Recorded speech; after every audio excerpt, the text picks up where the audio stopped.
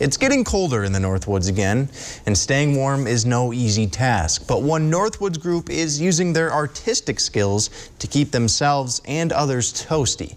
Newswatch 12's Mohammed Abdul Kawi has the story. They say it's such a rush. It's pretty much addicting. There's skydiving, there's bungee jumping, and then there's quilting. The creative process just kind of gives you joy. It makes you look outside yourself and see what's going on out in nature, out in the world. An addiction that all started back many years ago for Jean.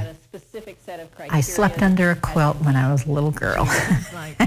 That was really, I would say, that is my beginnings. That was sitting in bed at night and trying to figure out how my grandmother had pieced those pieces together. Catherine's start to quilting was a little bit different.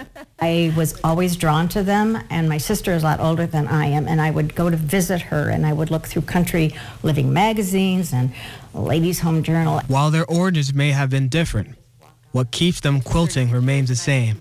We have a great group here in the Northwoods, but worldwide, I mean, there are just, and they're all the same type of people that really come together, and when you're together, everybody is usually in a really good mood and really happy. After all, they need this type of passion if they are going to do such hard work. If I worked, like a 40-hour week, made it my job, I could probably do an average size quilt in a couple months. This is just one reason to have a quilter or two in your life. 30 years. I'm a good person to know if you want a nice wedding gift. In Rhinelander, Mohammed Abdul Kawi, Newswatch 12.